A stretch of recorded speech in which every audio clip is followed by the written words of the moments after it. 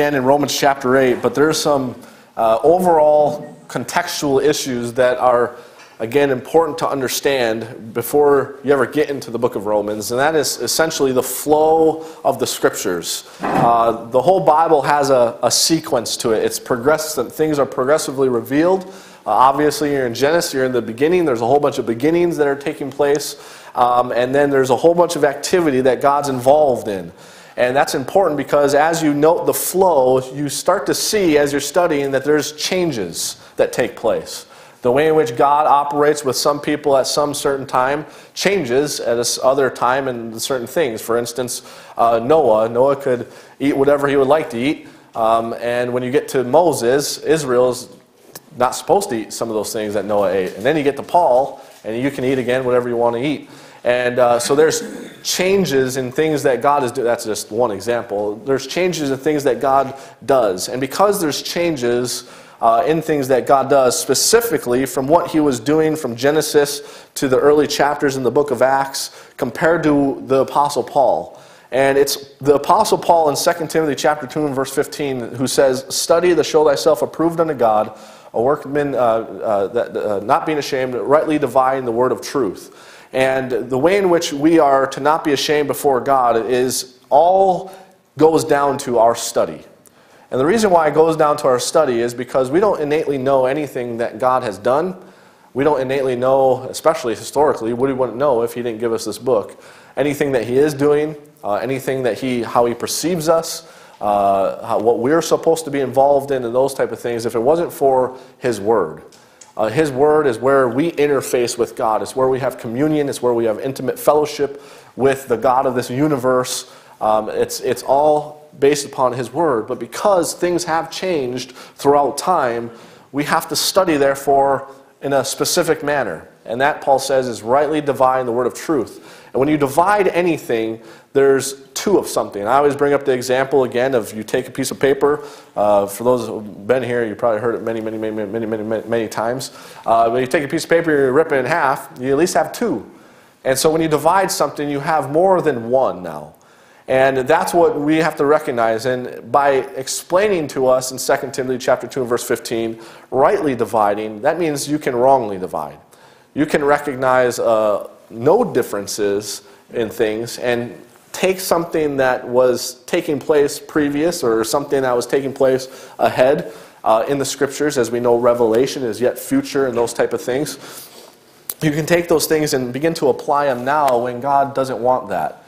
And therefore, our study ought to reflect being able to identify those differences and be able to keep them where God put them.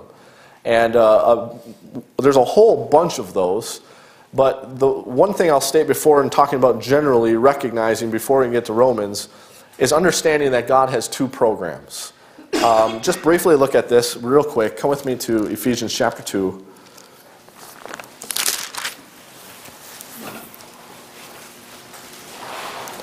Ephesians chapter 2,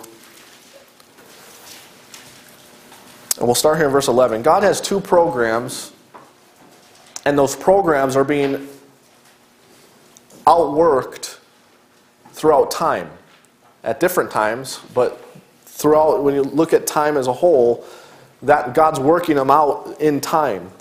And he says here, and in fact, in Ephesians 2, this is one of the passages that Paul does the very thing that he exhorts Timothy to do in 2 Timothy, and that is rightly divide the word of truth. He says in verse 11, he says, "Wherefore remember that ye being in time past Gentiles in the flesh, who are called uncircumcision, by that which is called the circumcision in the flesh made by hands." Paul, when he begins to explain to the saints at Ephesus to remember something that was going on in the past, he gives a feature and a characteristic of the past. And that past, one of that feature is that there was a difference between the circumcision and uncircumcision. That issue, that difference was made with Abram. Abram in Genesis 17 gives him the covenant of circumcision, which was the physical cutting away of the flesh, that identified Abraham and his seed as therefore the circumcision, which would Abraham, Isaac, and Jacob. Jacob eventually being called Israel, and from Jacob his 12 sons there that make up the 12 tribes of Israel. that's who it becomes. Israel becomes the circumcision. The rest of man was what he says is the Gentiles, the uncircumcision. And God made a difference in mankind as far as how he viewed the world. He viewed the world as a circumcision, uncircumcised basis. And that was a characteristic and distinction that was made in time past. Paul over here is telling the saints at Ephesus to remember that. What would that imply? If he's telling them to remember that, what could that imply?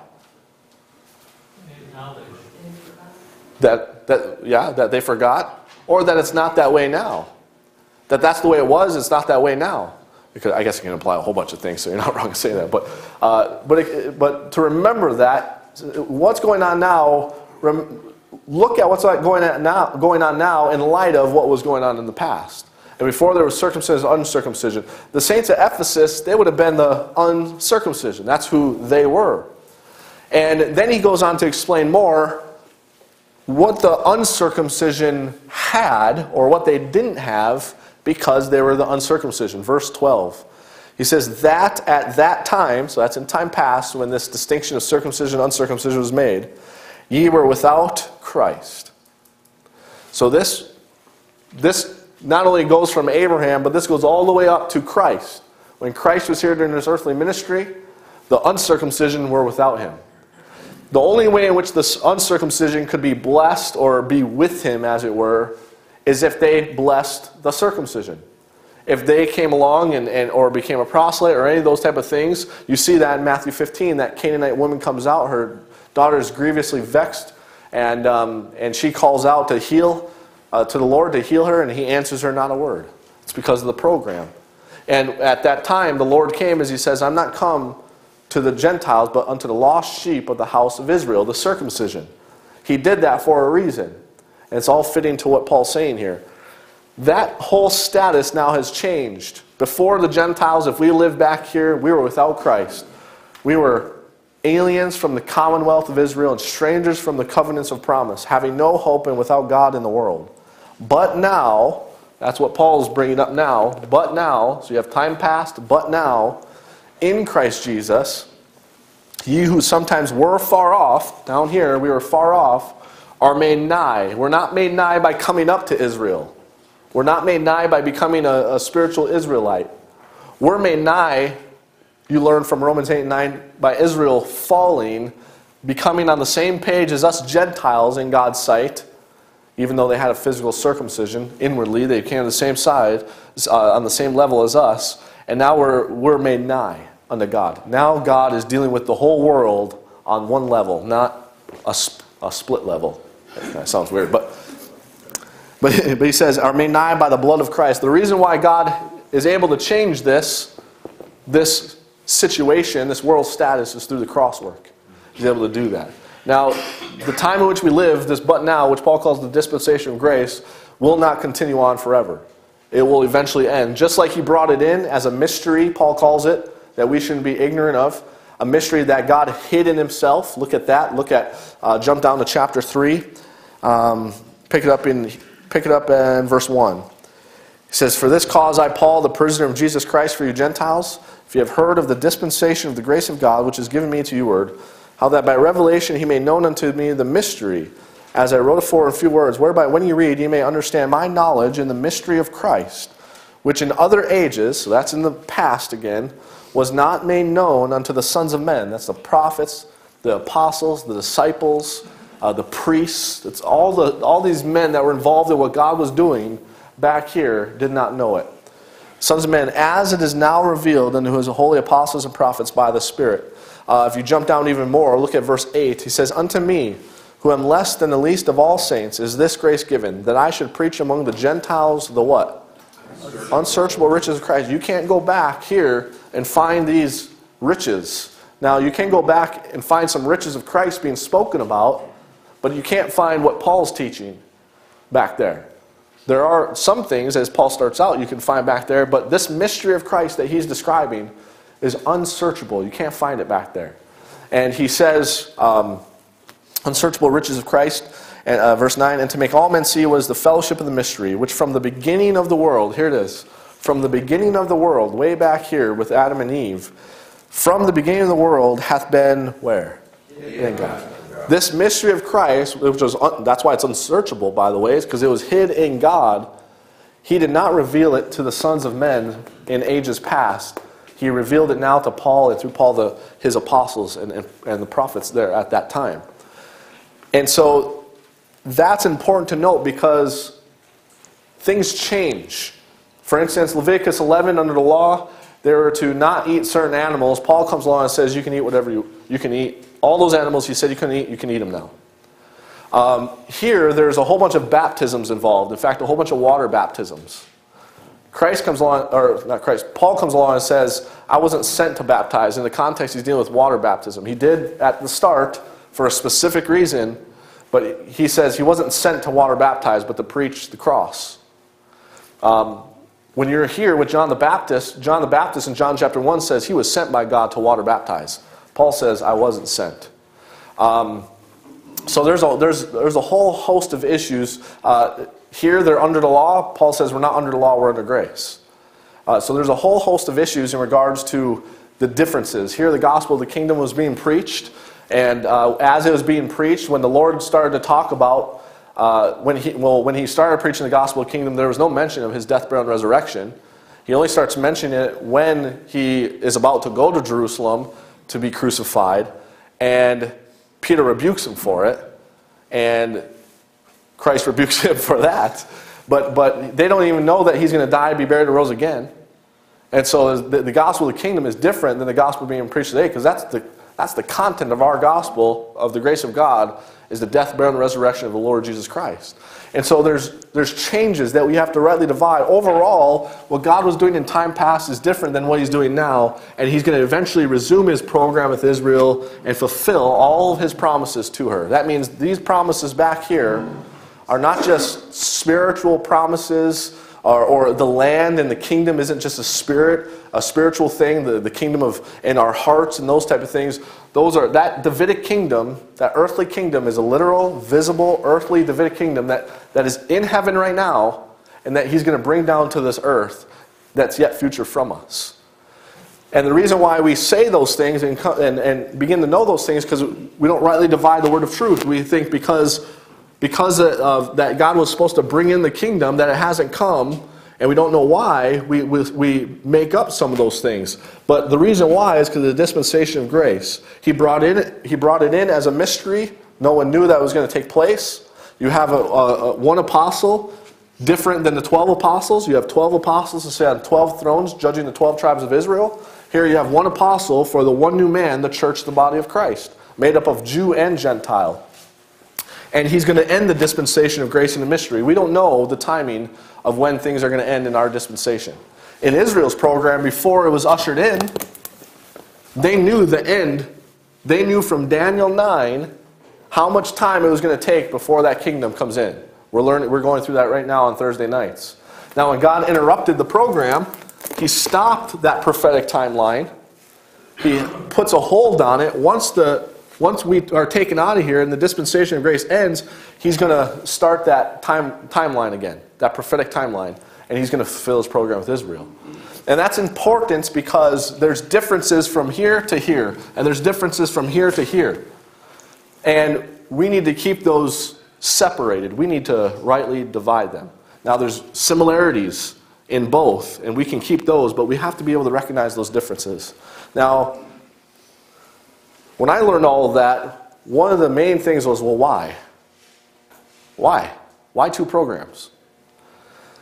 Well, when you read like Isaiah 14 and Ezekiel 28, and you learn about Lucifer, when you learn about the adversary, and you learn about the plan of evil that he formulated in his heart, the gist and the goal of his plan of evil is to be like the Most High. And if you want to be like the Most High, you have to be possessor of heaven and earth. Back with Melchizedek and Abraham, when they're back there in Genesis chapter 14, I believe it is, and he talks about Abraham and how he followed the Most High, possessor of heaven and earth. If you want to be like the Most High, you have to be possessor of heaven and earth.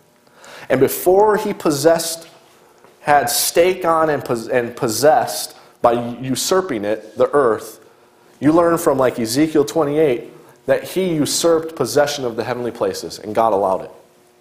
He trafficked his iniquity that he formulated in his inner man, and he got the upper echelon of the heavenly government up there, and he got them to follow him. Took mostly all of them with him. That means God has to reconcile the heavens back to himself. And when God made Adam here on this earth, he saw the unique creature that Adam was. He was made in his image and after his likeness. He was made different than the angels, lower than the angels, but to be crowned with glory higher than the angels, the psalmist says. And the adversary had to go right to work. And he did go right to work. And through the fall, he usurped the possession of the earth. And you can see that even during the Lord's earthly ministry, when the Lord is tempted there, the adversary, Satan, when he's tempting the Lord there, he comes along and says, he brings him to a high mountain. He says, look at the glory of all these kingdoms. That was including Israel at that time that he had, that the adversary had. He says, you bow to me, I'll give you the glory of them all to you. That was a legitimate temptation. He had the whole world in his possession. And through this cross work, God is able, through the nation of Israel, eventually out here in this kingdom, influencing the Gentiles, reconcile the earth back to himself.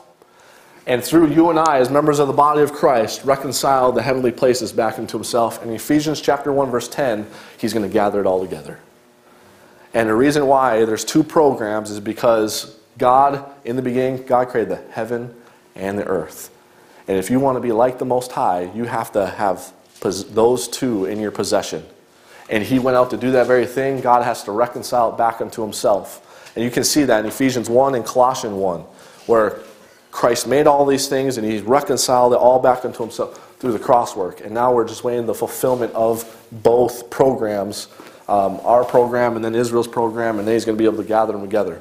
Now once you understand that and you keep those things separate, when you're in Paul's epistles are laid out in a very specific order. Now, you can get into all the councils and all that stuff and just waste a whole bunch of time. God put this book together from Genesis to Revelation. Some books are not in the order in which they were written because God has more purpose than just having the books ordered and when they were written. He has a doctrinal purpose. And so when you learn that, especially Paul's epistles, even though Romans wasn't the first book written, it's the first book that God wants us to understand doctrinally. Paul starts out that it's able to establish us. It's the foundation in which everything else he's going to build upon. If you take the materials to build upon the foundation without a foundation, you're building on unstable ground. And therefore there's a edification in Paul's epistles. There's an order and a design to learn what God wants you to learn first, and then second, and then third, and then fourth, and then fifth, and so on. And that's what we've started. When you're in Romans 8, those two things need to be there. And where we are now in Romans 8, you can turn there. We've moved beyond the issue of believing the gospel, that Christ died for our sins, was buried, rose again. That there's redemption in Christ Jesus, redemption from our sins and the debt and penalty of our sins. And the way in which we receive the benefits of that redemption is not by working for it. We can never work for it, mostly because of who we are by nature. But the way in which we receive the benefits of that redemption is by faith and faith alone. And the reasons why it's by faith is because faith is not a work. Faith is non-meritorious, because faith gives all the glory and the merit to the one in which it's believing in. It's going to the object of our faith, and not the subject. We'd be the subject. The object of our faith is the Lord Jesus Christ. That's where the merit and glory is going to. And so that's why God set it up. In order to justify man is by faith, because by faith the merit can be passed to him. And he's the only one that can get it done. And he did get it done through the Lord Jesus Christ. So we receive all the benefits of that redemption by faith and faith alone in what Christ did for us on that cross. The moment that we believe that, we're justified unto eternal life. And what that means is that unto eternal life means that's irrevocable. We can never be disjustified or unjustified. We can never lose our salvation. Because one of the things that took place the moment we believed is we were baptized, not water baptized. The Spirit baptized us into Christ's death, burial, and resurrection. And therefore we are now in Christ. And because we're in Christ, because that's greater than who we were in before, in Adam, we can never lose our justification unto eternal life. Now that's where he starts, that's not where he ends. That produces the environment to teach us how to live unto him. And the reason why that's important, because he doesn't tell us how to live unto him in the first place, as if our living unto him dictates whether we're saved or not. That's not the way he taught it. In the right order, he says, you're not saved by any of your works. You don't maintain your salvation by any of your works. You're saved by grace through faith. It's a done deal the moment you believe. Can you live the any way you want? Yes, you can, but that's not the way. That's not what he wants. And what we're learning now is who we are in Christ ought to motivate us to live unto him. And live unto him the way in which he says to live unto him. And the way in which we live unto him is by walking after the Spirit. That's not a mystical, unknowingly thing, like I said before, hoping that it happens and praying that I'm just doing it type matter. He gives the prescription of how to walk after the Spirit, and here it is. You get some things of the Spirit, he's going to teach through the Word of God. We mind them, and we're walking after the Spirit. It's that simple. Now, there's a lot of things that can come in to hamper that and go against that process. For instance, if we're not learning the things of the Spirit, well, how can we mind them in the first place? But that's the way mechanically it works. And when we mind those things of the Spirit, therefore, when we conduct ourselves in light of that mind, we can produce fruit that's pleasing unto God. And because it's the things of the Spirit affecting our mind and influencing our mind, even though we are participating in the process, our power, our strength, our capacity is all dependent upon those things of the Spirit that we are minding. That's where we're at, and now we're dealing with Romans 8 and verse 9, and we're dealing with a specific thing. So again, walking after the Spirit is you got to mind the things of the Spirit. When you mind the things of the Spirit, your mind becomes spiritual. You become spiritually minded, and that is life and peace. If you walk after the flesh, then you become carnally minded, and that carnal mind is death. Not physical death, but that functional death. That carnal mind, it's against God, so God can't accept what comes from that mind because it's not of him. He didn't generate it. He didn't produce it. Though there was words involved in it, but it wasn't his words. It was a competing authority. It was a different issue than what he has set forth in regards to what his word has taught us.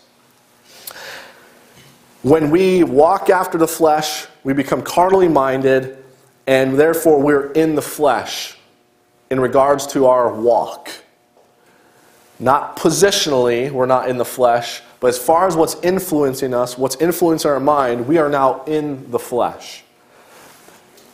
What Paul wants us to get towards and what he's after is that we wouldn't conduct ourselves in the flesh, but that we would conduct ourselves in the Spirit.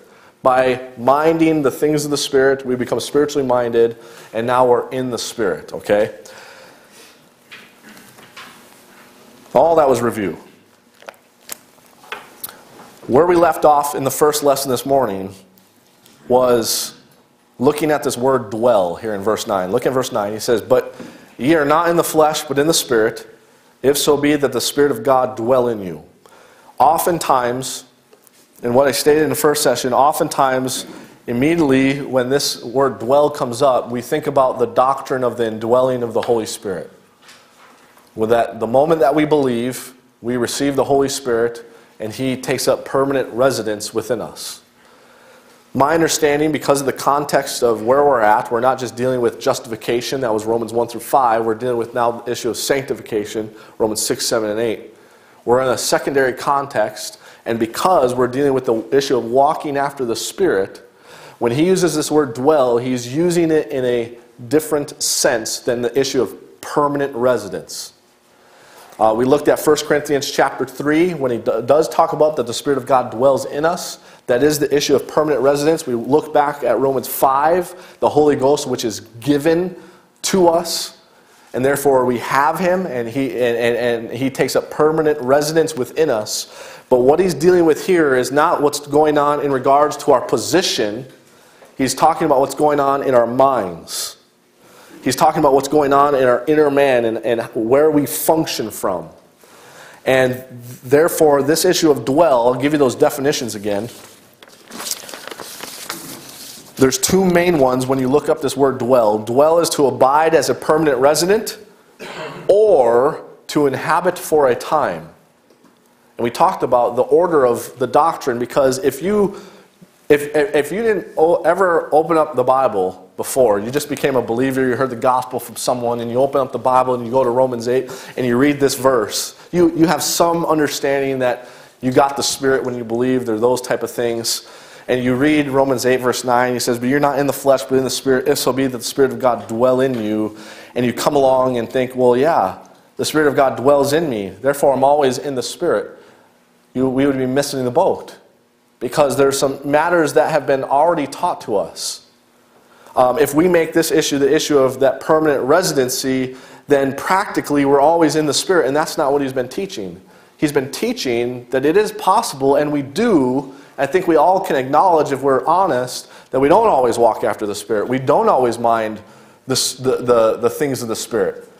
We at times mind the things of the flesh, whether it be the law of God, which there's nothing wrong with the law as far as what it is, as far as it's holy, righteous, and good. But how the law operates is through our flesh. God designed it that way. And so whether it's the law of God or our own system in which we utilize to restrain sin and to live unto God, if we operate, we can operate out of those things. And when we do, our mind becomes carnal, because that system is not how God wants us to operate now. And therefore we're carnally minded and we're operating in the flesh. And so this issue of dwell here in verse 9 isn't coming along and bringing up as if we're talking about our walk, and then he jumps all the way back to Romans 1 through 5. Not saying he can't do that, because he does do that at times. But it's inconsistent in the context, because look at how he attaches it. Look at verse 9 again. But ye are not in the flesh. We just saw that in verse 8. So they that are in the flesh cannot please God. And we summarized it as that's the expression of someone minding the things of the flesh. They're walking after the flesh, and they're carnally minded, and they're producing that fruit which is unto death, functional death. It can't please God. And so if we come along and now say that this in the flesh is what we were positionally in before, whereas now we're in the Spirit, then that's jumping the boat. That's jumping the contextual boat. We're doing something to try to fit a doctrine that we've learned, and we're bringing it now into this, instead of letting the flow and letting the context dictate how this word dwell is being used. And the way in which this word dwell is being used is in its secondary sense. We're in the secondary context in Romans 1 through 5, justification, Romans 6, 7, and 8, sanctification. And in the flow of the information, we're talking about a conditional matter that doesn't determine whether we're saved or not, but it determines our walk. It determines whether we're spiritually minded or carnally minded. And therefore, this word dwell is the issue of inhabit for a time, or to live or continue. Here's two other ones. To live or stay as a permanent resident, or to live or continue in a given condition or state. Upon faith in Christ, in justification, the Holy Ghost is given to us and dwells in us as a permanent resident. We saw that in Galatians 5, if we live in the Spirit. But the issue of to live or continue in a given state or condition, upon us walking after the Spirit, by minding the things of the Spirit, we are in a condition of being spiritually minded, which may or may not be temporary. Okay? Now, I'm going to bring up something here, but I'm kind of hesitant to do it. That's often because when you think about it this way, there's this, well, maybe not in your minds, but in my mind, I think, well, what happens when I'm in the flesh? How do I get back to being in the Spirit? And this is usually where some people will come in and they'll do the 1 John 1:9, confess your sins and all that, those type of things. And that would bring something in here. How do we get in the Spirit practically in the first place? Minding the things of the Spirit. Yeah, minding the things of the Spirit. So if we're in the flesh, minding the things of the flesh, how do we go to minding the things, or get to being in the Spirit? We mind the things of the Spirit. It doesn't have to be this ceremonial ritual or something like that we place into the process of the way in which I get back into the Spirit is I got to confess and those things, and now I'm okay to go. Because of the context, because we're in the Spirit positionally, we're justified unto eternal life, and all of our sin has been dealt with, and all those things, and He's made provision for us. The matter is, just start minding the things of the Spirit now. Recognize you're minding the things of the flesh, you're functioning under the flesh, in the flesh. Stop that and start minding the things of the Spirit. That's the true meaning of repentance, by the way. Not just to turn from your sin, it's the issue of changing your mind. You have a certain mindset, and you're now going to repent. You're now going to change your mind. You're going after the flesh. Now go after the Spirit. I don't know about you, but this can happen to me like this. Sometimes it's not like that. Sometimes it takes a longer time, unfortunately. But there's some times when, man, I recognize in my mind I am in the flesh. I'm being influenced by the flesh. I'm taking my own way of thinking I should do something in regards to restraining sin and living unto God. And sometimes I recognize it and boom, I start in my mind going through the pages of the Word of God that's been written in my mind and in my heart. I start going through those and I start now thinking on those things and operating out of that. Sometimes that can take place immediately. Sometimes I just persist. I persist in the flesh. And sometimes I recognize I'm in the flesh and I still persist. And hopefully you're not like me, because that's not good. But the solution of all that is not to change things up and think that you got to be confess all these things and all that stuff. I'm not saying you can't talk to God about where you failed and all those things. I'm not saying all that. I'm just saying that to getting in the Spirit practically is just the issue of you start thinking about what you know, who you are. We do this many times, especially those that understand that all their sins were forgiven the moment they believed. When you sin, the thing that at least you ought to eventually get to in regards to dealing with the effects of that sin that you've committed is the effects that you're forgiven all your sins. Something that has already taken place, you know that you're forgiven all your sins, but now you just sinned. That very sin is forgiven, but the effects of it can be so restricting, restraining, and you get in such this ungodly, pessimistic state, and you wallow in it, and all these things, and you do what Paul says over there in 2 Corinthians, that you participate in the sorrow of the world, and it's just unto death, and you faint instead of what God has provided you, and you recognize I'm forgiven for that. And whether the person that maybe you committed that against, whether they forgive you or not, before God, He's already forgiven it. And that enables you to, thank you, move on. To move on. That's why He wants us to move. He wants us to grow. And He's provided us a system in which we're under grace Not to just do it because we want to do it, but that when it does occur, for us to move on. Because he wants growth, he wants maturity, he wants edification. And he's made provision for that to be so. Now, I bring all that up in connection with this word dwell. This issue of the Spirit of God dwelling is not in its primary sense the permanent resident, but it's in connection with continuing in the Spirit because we're walking after the Spirit. Now, what I stated before too is that there's two perspectives. And we got to get used to these different perspectives because sometimes he'll say you're in Christ. Some other times he'll say Christ is in you. Sometimes he'll say in the Spirit, and sometimes he'll say the Spirit in you. Sometimes he'll say in the Word of God, and sometimes he'll talk about the Word of God in you. And there's these perspectives. One of which ours, and the other one is from an outward perspective.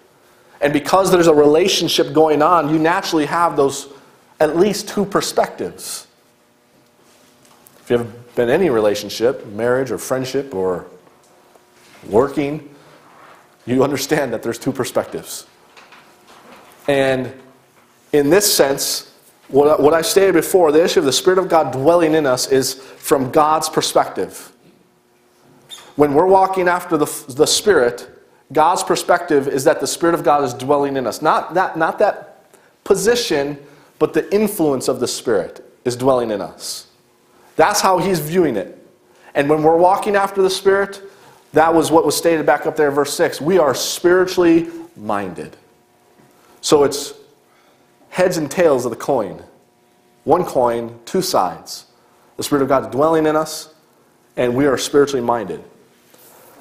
Now, with that being said, I'll just say one more thing with that, and then we'll get to the start of this verse. I think that is further validated by the last sentence of verse 9. He says again in verse 9, "But ye are not in the flesh, but in the Spirit, if so be that the Spirit of God dwell in you. Now if any man," we did this before, but what are those next two words? "Have not the Spirit of Christ, he is none of his." To me, that is further validating the issue of the secondary meaning of the word dwell. He's not using it in the sense of having or having not. He's using it in the sense of, you have the Spirit, but that's not what I'm talking about here. What I'm talking about is him influencing you by his things, by the Word of God. And he further validates that again by that last sentence. Now, if any man have not the Spirit of Christ, he is none of his. We're not talking about having or having not. We're talking about dwelling. Okay? Now, that's important to note, that issue of dwell, because of three other words in this verse. I told in the first session that this is a very packed verse and is very confused in not only Christianity, but in those that understand right division. Again, verse 9, he says, "But ye are not in the flesh, but in the Spirit, if so be that the Spirit of God dwell in you." Now, essentially, you can have two forms of using that word "if." Essentially with any word.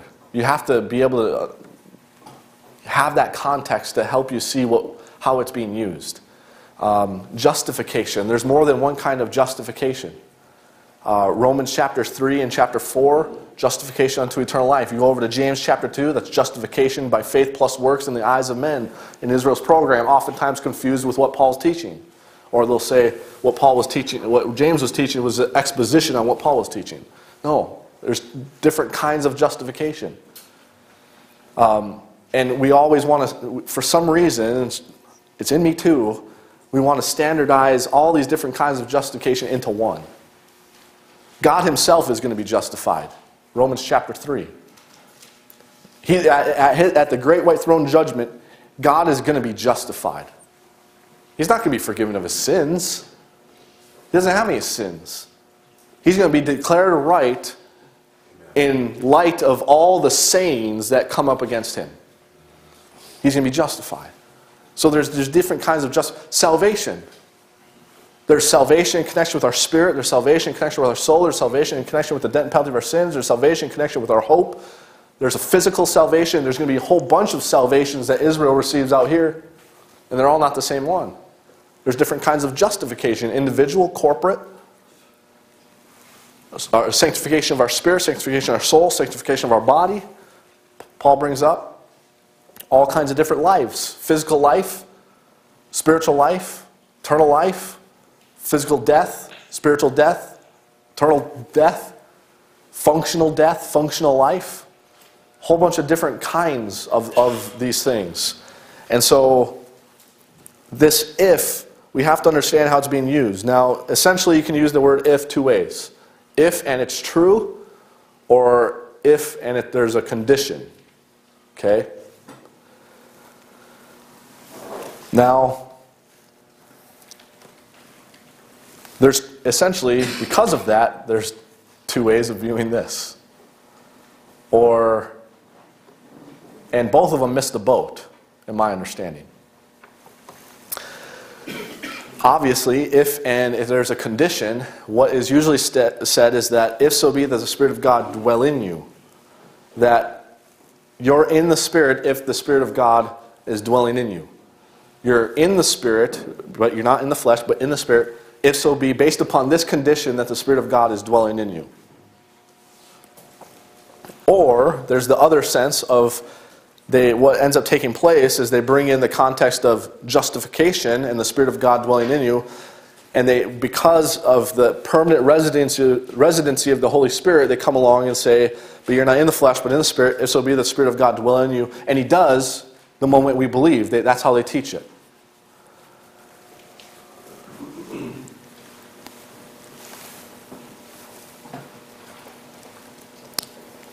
My understanding,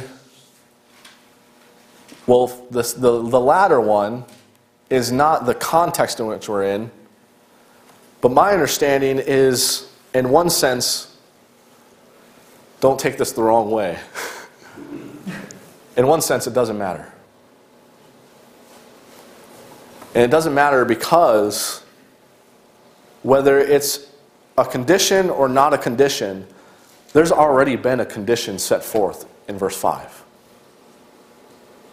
For they that are after the flesh do mind the things of the flesh, but they that are after the Spirit, the things of the Spirit. If you walk after the Spirit, you have to mind the things of the Spirit. That's the condition.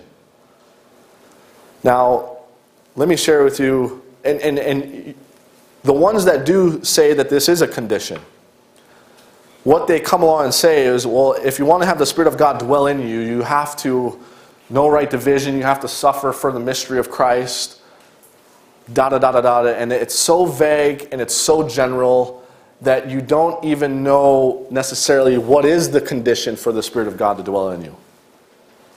Now, let me share with you how I understand this verse. Look again at verse 9.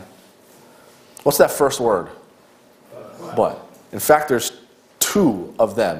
And it's interesting because you rarely see this. So rare that I shouldn't say this, but I try to think of one as I read this, try to think of one off the top of my head. And it's hard to think about when you see kind of two buts in the same sentence. And I think that's important. But when you see that word, that's a word of logic that helps you to understand where he's going. Where he was is that they that are in the flesh cannot please God. Those that are in the flesh, those that are minding the things of the flesh, they're carnally minded, they cannot please God. But,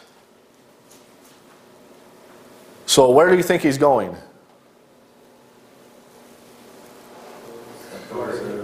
Yeah, those that are in the Spirit.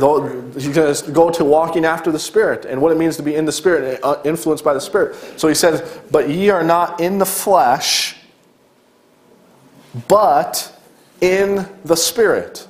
Now, if we stopped right there, and there's those punctuation marks, but you're not in the flesh, but in the Spirit, that punctuation mark, if we stopped right there, based upon what we know of being in the flesh, we should also know about in regards to being in the Spirit, because it's just flipped, right?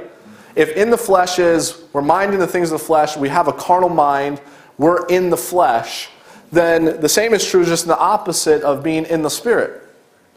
So before he even gives the if so be, my understanding is you're supposed to know what he's talking about there. That if you're not in the flesh, you're in the Spirit. That means that you're spiritually minded. If you're going backwards, that's the last thing that he's talked about in regards to walking after the Spirit. But you're in the Spirit.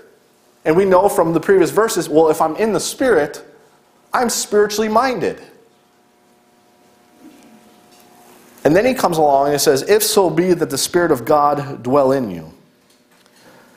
Now, my understanding of this verse is if and it's true. But that doesn't mean that there's not a condition. That's why I said it doesn't matter. My understanding of the verse is, if so be that the Spirit of God dwell in you. If you're in the Spirit, spiritually minded, the flip side of that coin is the Spirit of God's dwelling in you. He's giving a different perspective of being spiritually minded. And if you're in the Spirit, if he would have left that out, I would think about this verse completely differently. If he would have said, but ye are not in the flesh, if so be that the Spirit of God dwell in you, then maybe something else. But he doesn't say, but you're not in the flesh, but in the Spirit. If you're in the Spirit, you're spiritually minded. And then he's going to come along and say, if you're spiritually minded, the flip side, the other side of the coin of that is, if so be that the Spirit of God dwell in you. It's true that the Spirit of God is dwelling in you if you're in the Spirit. You're in the Spirit of God is dwelling in you. If you're in the Spirit, you're spiritually minded. However, like I said, that doesn't take away the contingency, the condition. Because the condition, even though it's not laid in this verse, has already been laid. Verse 5. In order for me to be in the Spirit, in order for me to have the Spirit of God dwell in me in this secondary sense, in order for me to have a spiritual mind, what do we have to do? We have to mind the things of the Spirit. So even though my understanding, because of those 4 words, but in the Spirit that he sets forth, he wants you to come along and assume, and what he's doing is he's giving not perspectives, the 2 classifications, and he's bringing them up. And what he's coming along, he just described what is in the flesh means. And he says, but you're not in that one. You're in this one. You're in this one if the Spirit of God dwells in you. And you're in this one, and you got that spiritual mind. And the Spirit of God's dwelling in you, and that's based upon what you're minding. So whether it's viewed as a condition or not conditional, doesn't throw off this verse. Now, you might be thinking, why is he going into all this?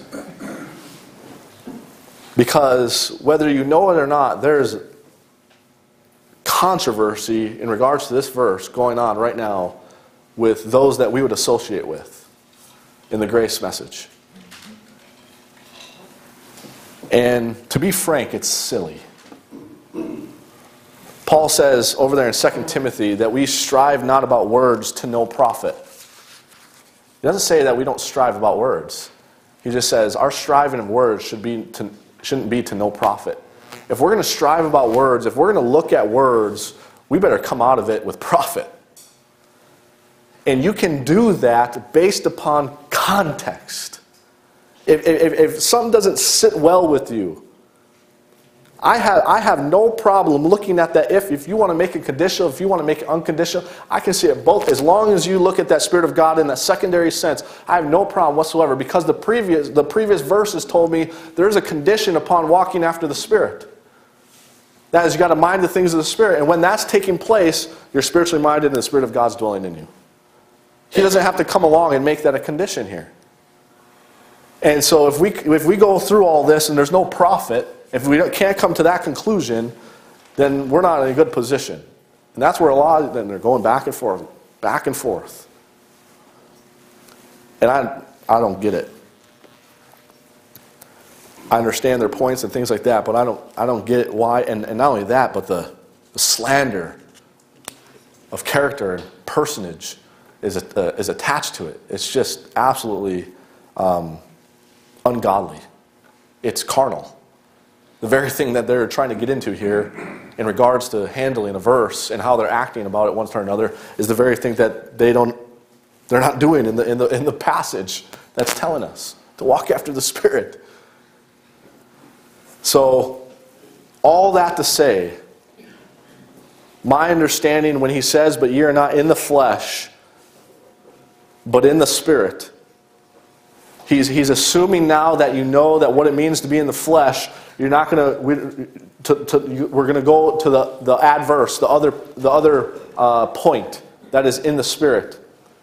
And when we're in the Spirit, we already know from the previous verses, when we read but in the Spirit, we shouldn't have to do guesswork in regards to what that is.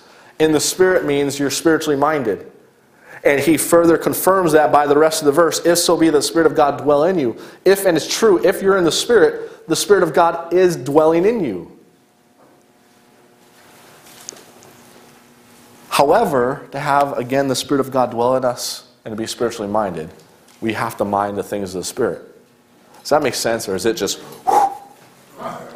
Because the way in which I say things, sometimes I understand it could...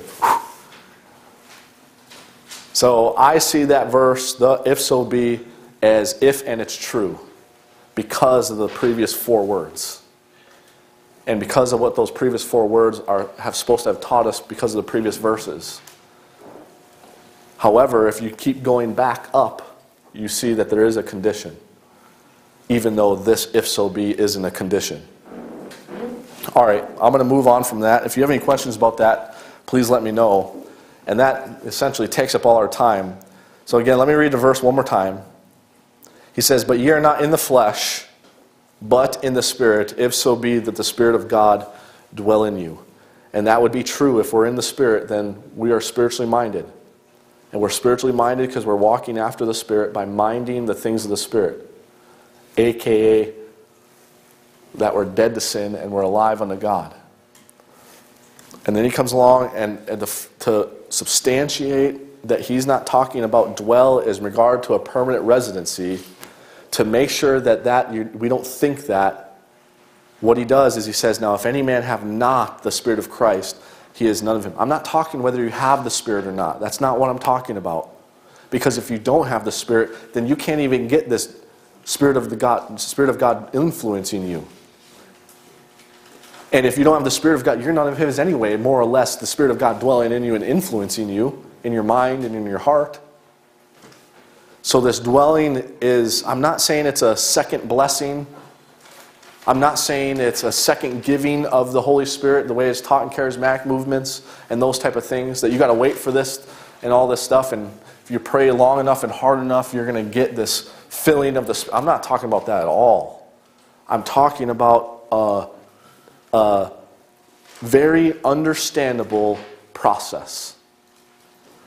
That when you come to be educated by the things of the Spirit, by going through the Word of God, and you begin to mind them, your mind, from our perspective, has become spiritually minded, and from God's perspective, the Spirit of God is dwelling in us because He's influencing us. And when we operate from that influenced mind of the Spirit, we are walking after the Spirit. Before we actually do something that's consistent with what's going on in our mind, we're walking after the Spirit. Just like before, when we're minding the things of the flesh, when it's in there, before we do anything, it's death. So too, when we're walking after the Spirit, minding the things of the Spirit before we go to do anything. That's why, by the way, like later on in 2 Corinthians 8 and 9, when he talks about giving, that there can be a situation where a saint doesn't have the ability and capacity to actually give finances to the assembly. However, Paul teaches that God accepts a willing mind. And it's just thought of everything.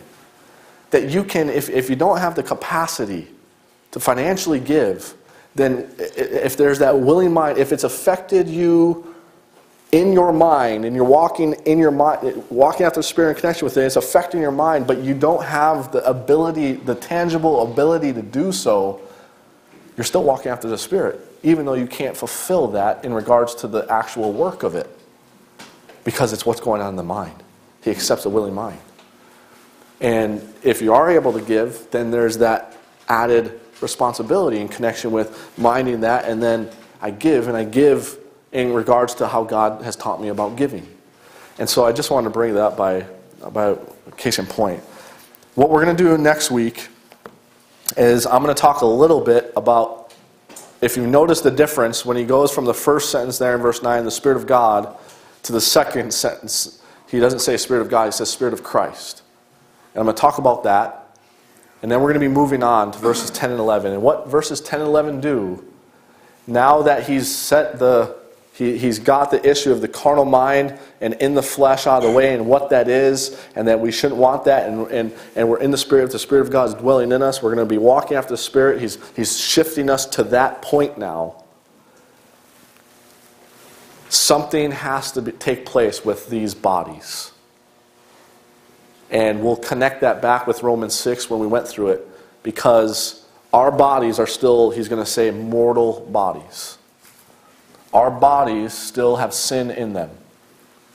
And therefore, if following the information from Romans 6, and that's why we'll go back and touch upon it a little bit, you have to see that it's not just in the mind, but rather our bodies are going to be a part of this process.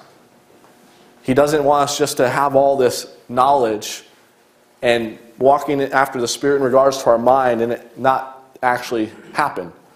With the words that come out of our mouth, what we put in our ears, where we go with our feet, what we do with our hands, all these things that our body is a part of in manifesting the Spirit. Our spirit and what the Holy Spirit has taught us in our inner man is the means by which we manifest what's in our inner man. Our body's a part of that. It's involved in that. And therefore, there has to be provision in regards to, okay, our inner man, we could see that would be acceptable unto God and pleasing unto God with our mind. That's kind of not a part of our physical body. And our physical body still has sin. And remember, how does he get past that? And I don't mean that in that sense. But how does he deal with that? That's what verses 10 and 11 do. 10 and 11 tell you how walking after the Spirit, when you're minding the things of the Spirit, something also is going to go on with your body. So that when you now manifest what's going on in your mind, by utilizing the members of your body, as he said in Romans 6, the instruments of your body, that the employment of the members of your body from that mind is actually now pleasing unto God. Whereas before, it was the body of sin. Our bodies, we just did sin's bidding, and therefore our members, we were just yielded unto unrighteousness. But now the opposite is true, and the opposite can be true in connection with walking after the Spirit. So we'll look at those two issues. And I don't know how far we'll get verses 10 and 11, but after we get done with verse 11, we're going to have a Lord's table. So I'll announce that. I'll figure that out more this week and give you a couple weeks to announce the Lord's table and get prepared for that, to discuss the material that we've been covering. Let's pray. Father, we thank you for this time to get into your word, to look at walking after the Spirit, to deal with the issue of dwell, to deal with the issue of if so be, and these conditional statements and these unconditional statements that in one sense can seem really silly, but they are important. And they are important especially when we can gain the profit out of them that you have for us. And so, Father, may these things be clear to us. If there is any uncertainty, I pray that the saints would communicate that and we can cover it individually, one-on-one, or we can take a little more time as an assembly to do that. And but that it'd be clear that when he switches from being in the flesh to being in the Spirit, that ought to bring up in our minds that we are spiritually minded if we're in the Spirit. And that's what he means on the flip side of it. The different perspective is that the Spirit of God is dwelling in us. And all that is contingent upon minding the things of the Spirit. And so, Father, we thank you for this time that we can look into this and how this verse transitions from the carnal mind and talking about the carnal mind and the results to the spiritual mind and how that now is going to begin to impact our mortal bodies and how it can in verses 10 and 11. Father, I do pray if someone's here listening that they have not trusted that Christ died for their sins, was buried, and rose again. The reason why he died for their sins is because their sins are worthy of God's wrath, God's perfect justice. There's no escape from that perfect justice in and of themselves. There's no good works that they can do to measure up to your perfect standard.